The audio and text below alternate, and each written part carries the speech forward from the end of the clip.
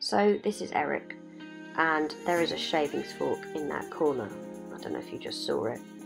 The reason I'm talking about the shavings fork is this shavings fork caused me a big problem this day.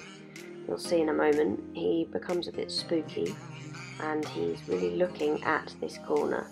So what I make sure that I do is that when he wants to be spooky, I just give the hand forward, rub him on the neck, and then I make that negative area a positive area for him. So as you can see, the reaction is getting now smaller, rather than getting larger every time because I'm fighting him and shoving him and telling him that it's terrifying. I just keep the inside bend, and then when I'm near that area, somewhere in that corner, I give the pressure. Every time the inside hand goes forward, and I just say, well done, you're in the right place, this place is a positive place. Every single time the inside hand goes forward or rubs him on the neck. It doesn't have to be a full-on pat, it can just be a little thing. I then changed the rein, and then we had some histrionics. He decided absolutely no chance can he go near that shavings fork. And he gives a really huge reaction. I don't know if in the past maybe he's been told off when he spooks, but this is where we need to change his mindset.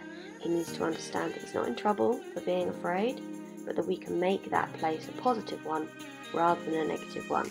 So there, when he spooked, I just kept the right rein to say, no, we've just got to keep going right. And here I just lift the inside hand to take the inside bend.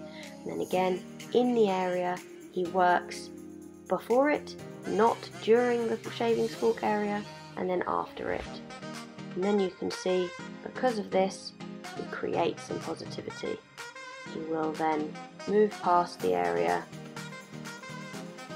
while softening and relaxing his neck.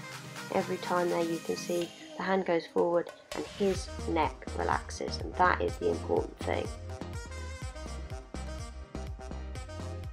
And here I've just not got enough inside bend. I just didn't quite get that inside bend, so he just goes to rush past a little.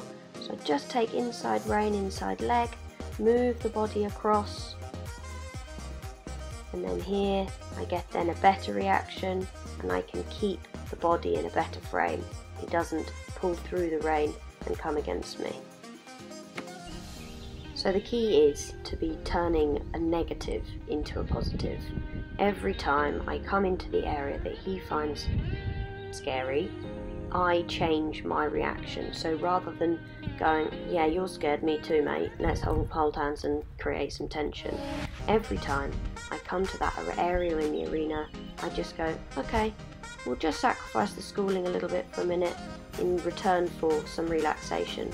And this meant that then the whole session could have a more positive throw on it, rather than being like, oh, there's this corner with the shavings fork and I can't use it, and that's the end of it. So I hope you guys found this helpful, and that maybe it helps one of you with a spook one day on your horse.